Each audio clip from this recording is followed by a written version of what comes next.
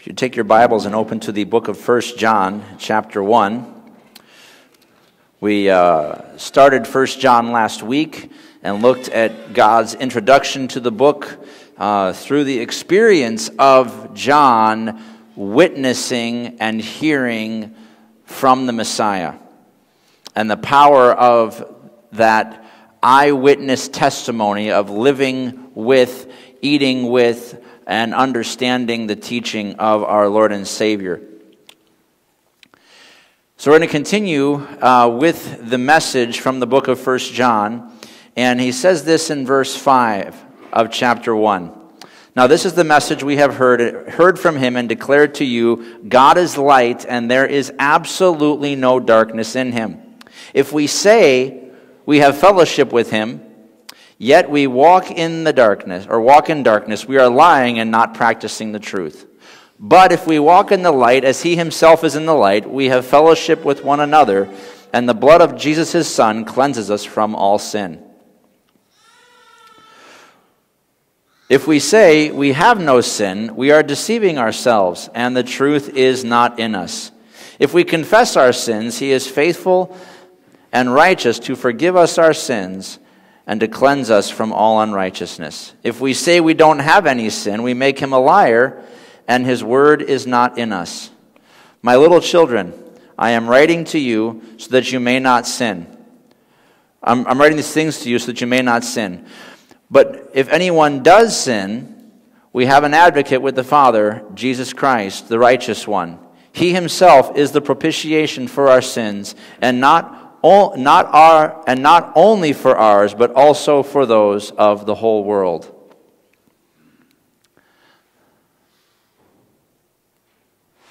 We'll pause there in our reading for this morning. By the way, I just want you to know, babies crying never bother me, because the psalmist said that out of the mouth of babes he has perfected praise. So God is being praised, and we rejoice in the noise. Sometimes it gives us a headache, but we still rejoice in the noise. It is from the Lord, and it is a blessing. Now, he says here that, so he just finished with an explanation of what we've heard, what we've seen, what was from the beginning. We've seen it with our eyes, we've observed, we've touched with our hands concerning the word of life. And he's speaking of the Messiah and this testimony that he gives from the Lord's teaching. And he says, this is the message we have heard from him, and we declare to you. So the message that you're hearing right now through the book of John, yes, God inspired John to write this through the power of the Holy Spirit. We believe that to be true according to Scripture. Right? It says, all Scripture is given by inspiration of God and is profitable for doctrine, for reproof, for correction, for instruction in righteousness. So we believe that it came from God. But here we have John specifically referencing that this message is something he heard directly from the Messiah himself while he was alive on this earth. You say, well, how do you know that? Because he just said that what he's going to tell you he heard and saw. So this message is something he heard from the Messiah, and he's declaring it to you, and the message is simple. God is light, and there is absolutely no darkness in him. We see this in John chapter 8, verse 12. Jesus said, I am the light of the world. Anyone who follows me will never walk in darkness, but will have the light of life. Jesus said this in John chapter 12, verse 44. He said, the one who believes in me believes not in me, but in him who sent me. And the one who sees me sees him who sent me. I have come as a light into the world so that everyone who believes in me would not remain in darkness. If anyone hears my words and doesn't keep them, I do not judge him, for I did not come to judge the world, but to save the world. The one who rejects me and doesn't accept my sayings has this as his judge. The word I have spoken will judge him on the last day. For I have not spoken on my own, but the Father himself who sent me has given me a command as to what I should say and what I should speak. I know that his command is eternal life. So the things I speak just as the Father has told me. So what does he say? He says, God is light, and there is absolutely no darkness in him at all. This has been the way from the beginning. According to John 1, verse 1, it says, in the beginning was the Word, and the Word was with God, and the Word was God. He was with God in the beginning. All things were created through him, and apart from him, not one thing was created that has been created. Life was in him, and that life was the light of men. The light shines in the darkness, yet the darkness did not overcome it. God has always been the light. And he says, if we say we have fellowship with him, yet we walk in darkness, we are lying and not practicing the truth. Jesus said this in John 3, verse 19. He said, this then is the judgment, that light has come into the world, and people love the darkness rather than light because their deeds were evil. For everyone who practices wicked things hates the light and avoids it, so that his deeds may not be exposed. But anyone who lives by the truth comes to the light, so that his works may be shown to be accomplished by God. You see, God, the Lord through John here is making a very clear distinction between light and darkness. Where light exists, is there any darkness? Go like this. No. Where there's light, you can see. Where there is no light, you cannot see. Have you ever been in a place where it's so dark that you put your hand in front and you can't see your hand? You've been there? It's really creepy, isn't it? That is the absence of any light. The absence of any light at all is, if I move, I could easily smash my toe, my knee, or my face. Because I have no idea what's in front of me. Right? So you get in total darkness and you walk kind of like this. Right? Isn't that how it works? Right? Because you're like, okay, I got to feel. I don't want to smash into anything. I'm taking slow, careful steps. I'm testing it out here. And I got to keep something in front of my head in case I smash my face. I don't want to smash it, right? You see, so light and dark do not go together. And I love this comparison that God's making here, because what is the light that comes from God? You say, well, Steve, is it we get daylight? Well, yes, that's what he created. But the light he's talking about here is not a physical light that you see with your eyes. It's a spiritual light understood by faith. You say, well, how do you know that? It says because if we... and the blood of Jesus Christ, his Son, cleanses us from all sin. This is not the kind of light that is just, oh, I see it, and so I can walk around. No, this is spiritual light known through having your sins forgiven. So then what does this light look like? Well, let's put it, God's trying to make it really simple for us, so let's keep it simple. All right? God's truth equals light. All right? Anybody here like math?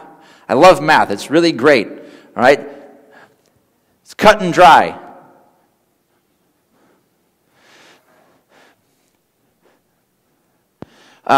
So God's truth equals light, or light equals God's truth. It goes either way, right? So then, the opposite of God's truth would be what?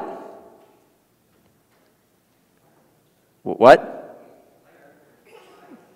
Okay, lies, right? So lies then would equal darkness. Okay? So we have truth and light, lies and darkness. Guess what? They don't go together. You see, in this description that God's giving here, there is no gray area in the middle. Now, in life and in understanding how God wants us to live, there are some things that they feel kind of gray, okay?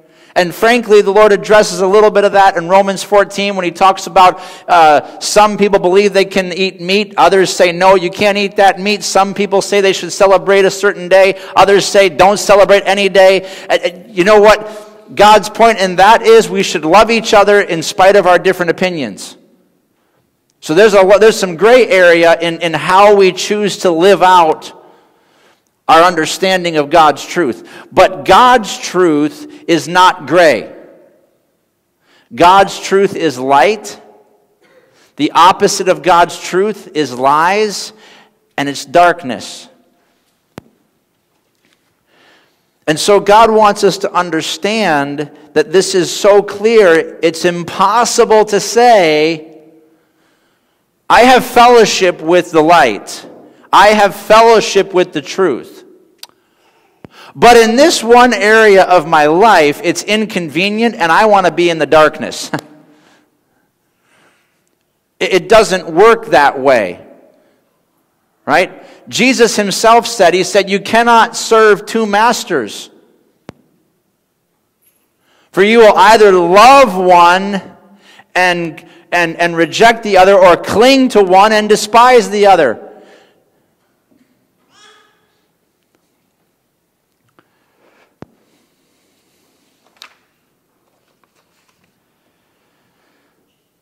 So we cannot say we have fellowship with him, yet we walk in darkness. If we do so, we are lying and not practicing the truth.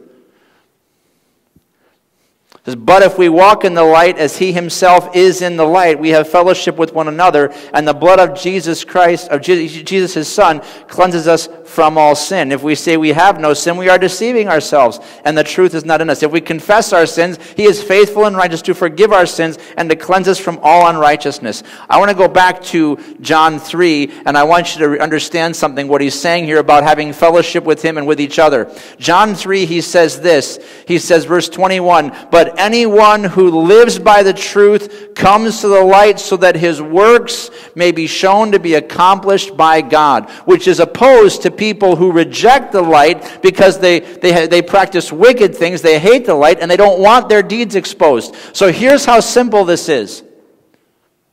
When I know God's truth, and I know that I have no ability to earn the right to walk in his truth, I come through the blood of Jesus, correct?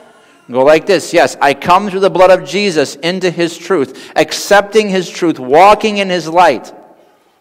When I do so,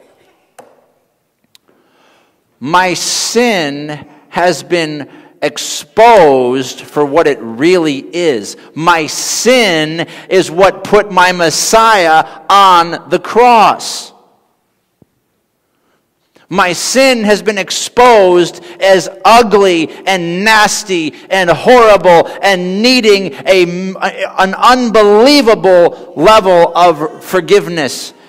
A miracle is what my sin needs. When I'm walking through the Messiah in God's light, guess what I no longer need to be embarrassed by? My sin. My sin, which is embarrassing. Okay? It is embarrassing. But I have already publicly acknowledged that my sin is the reason that my Messiah died.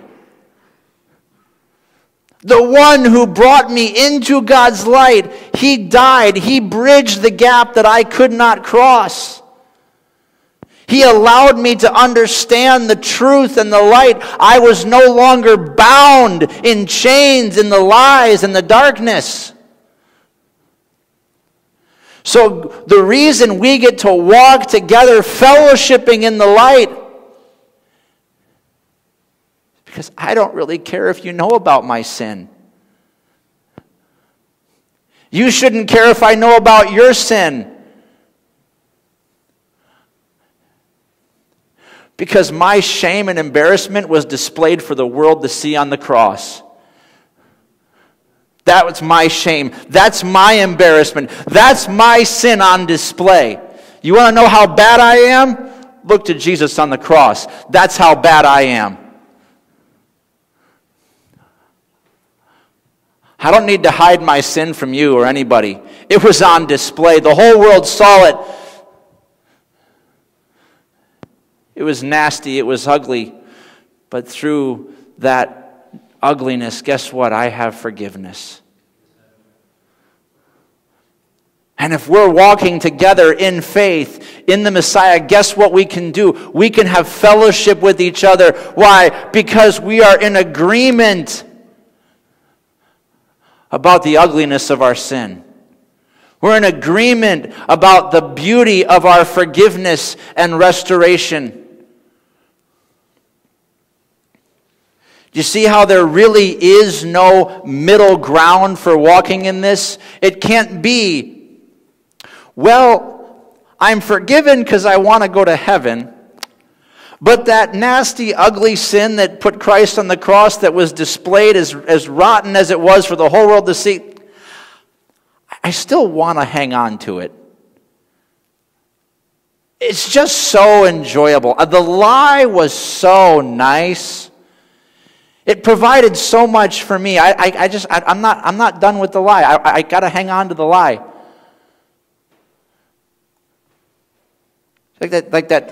What are you talking about?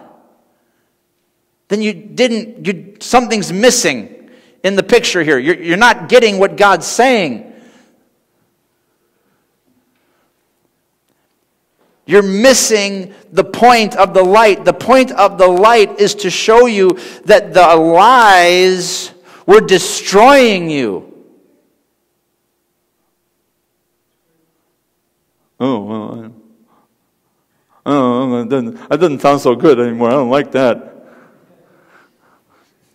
That's the point God's making here, right? Is there's God's light that comes from His truth.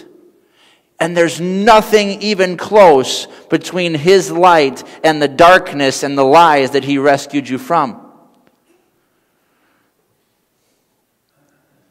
So it says here, if we say we have no sin, we are deceiving ourselves and the truth is not in us. You ready? Well, I never said that I didn't sin.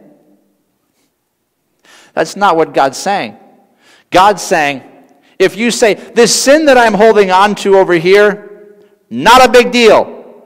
Get out of my face. Don't talk to me about my sin. Leave me alone. Let me have my way. I'm going to be fine. Say, I don't have any sin here. Go away. Look somewhere else. I'm holding on to it, but just let it go. Let it go. Let me have my sin. We say, I have no sin. Quit looking at it. We are deceiving ourselves. Why? Because I'm saying I want the lie. If I hold on to the sin because it's so valuable for me, I'm saying the lie is more valuable than the truth.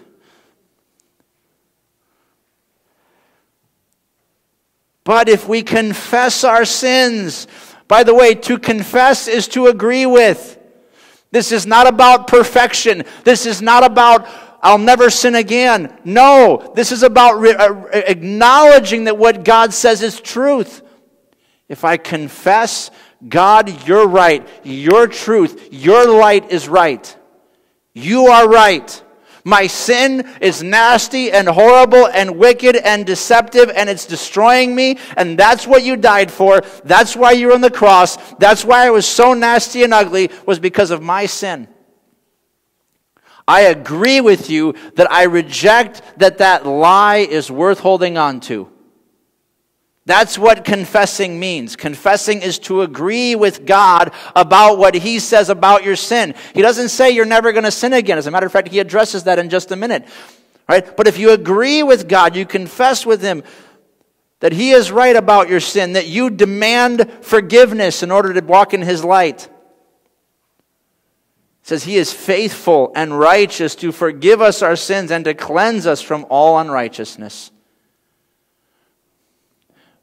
God's not looking for you to fix yourself, to come to a place of behaving in His righteousness so that now you're in good standing. That's not what He's looking for. He's looking for you to say, your truth is your truth and it's worth believing in, and I'm going to agree with your truth even if in my agreement, I'm acknowledging I can't attain it. You agree that God's truth is truth and it's worth living and it's worth pursuing and it's worth promoting and it's worth loving. Guess what? He is faithful and righteous to forgive us our sins and to cleanse us from all unrighteousness. That ugly thing that you keep committing, that terrible thing that you keep doing, guess what? If you agree with God about your sin, guess what? He is faithful and just. He will forgive. He will remove the unrighteousness from you. You don't have to do it. God's not waiting for enough penance from you. It is based on His righteousness, not your ability to be sorry enough.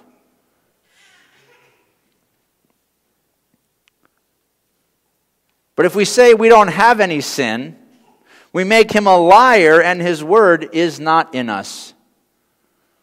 You see, Jesus died. He says, for all have sinned and fall short of the glory of God in Romans. Right? Jesus died, as we read it here in John 3 just a little bit ago. The light has come into the world and people love darkness rather than light because their deeds were evil. He died because we were evil. If I say my evil is not evil because I want to hold on to it, then how can I say that His word is in me? I reject His truth to hold on to the lie, but I say, oh no, but God and I, we're good. We got an understanding. Right? I prayed, I talked to Jesus. We're good, everything's fine. Now just ignore what you're seeing in my life and don't talk to me about it and leave it alone.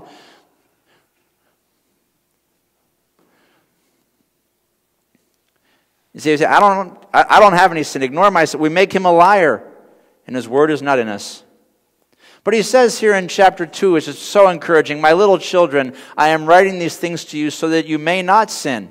Okay? God's light is so clear. It is so obvious. When we walk in His light, there's so much peace and joy and contentment and comfort and hope and healing that guess what? I don't want the lie anymore. I don't want to embrace the lie. The lie is not worth it. It was so painful and miserable and disastrous and embarrassing. But the truth is the opposite, and I want the truth. So guess what? I do want to walk in the truth.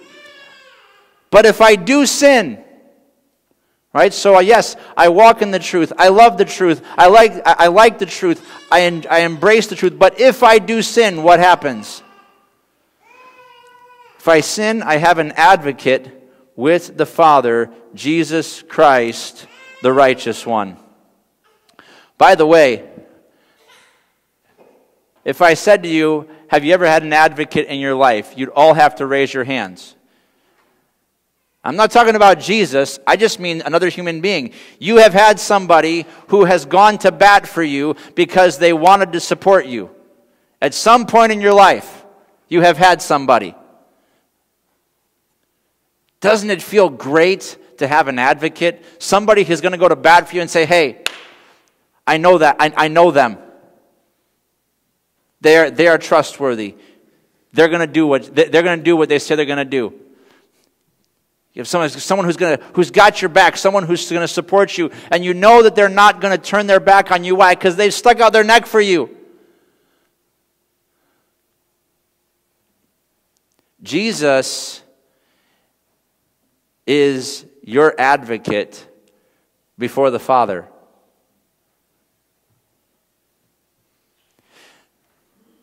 Maybe you're like me and you still occasionally sin.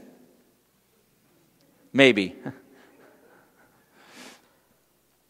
Let's not talk about how occasionally, okay? I don't want to talk about maybe there's any embarrassing point here, okay? But let's just say that occasionally you sin. Daily might be an occasion, you know. But anyway, right? And you're like, God, I don't understand how you could love me. Truly, I don't understand it. I see the results of my choices. I see the results of my sin. And frankly, I'm not lovable.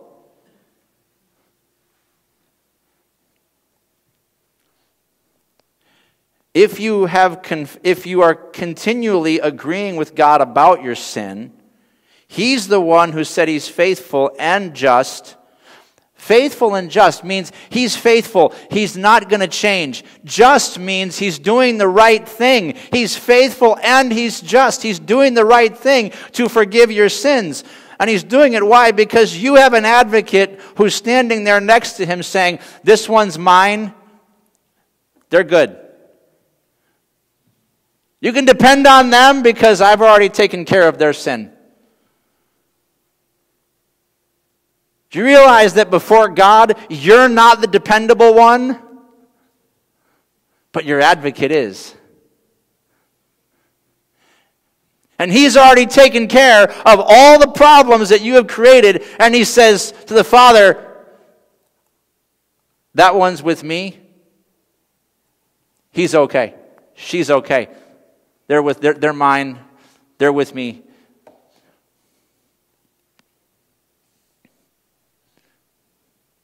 Jesus Christ, the righteous one, He Himself is the propitiation for our sins.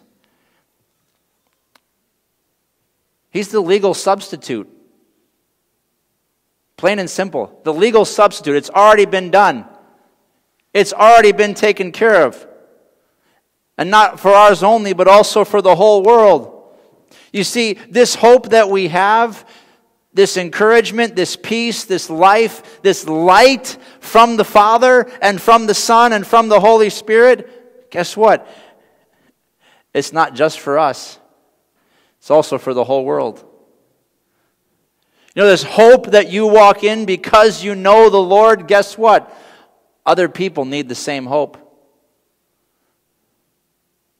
Do you know why you continue in God's truth? It's not just for you only, but it's because other people are trapped in the lies and don't realize that there's any alternative.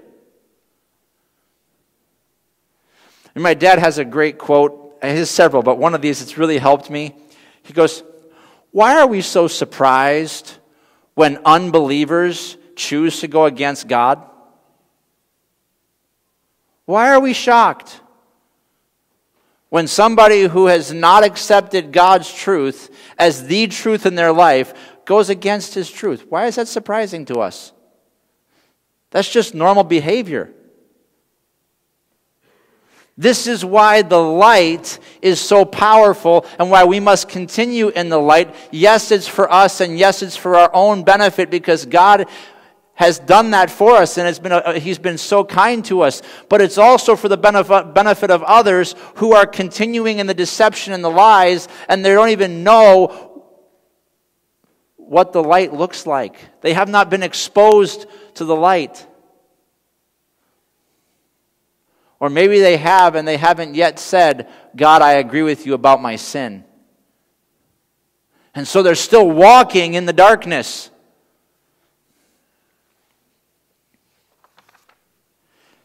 I want to close just thinking for a moment about Christ being our advocate before the Father. I'm going to read two passages from Hebrews here. Hebrews 7 says this in verse 22. It says, so Jesus has become a guarantee of a better covenant.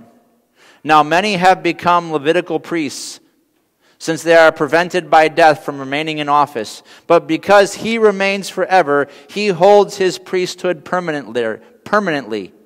Therefore, He is always able to save those who come to God through Him, since He always lives to intercede for them. For this is the kind of high priest we need: holy, innocent, undefiled, separated from sinners, and exalted above the heavens.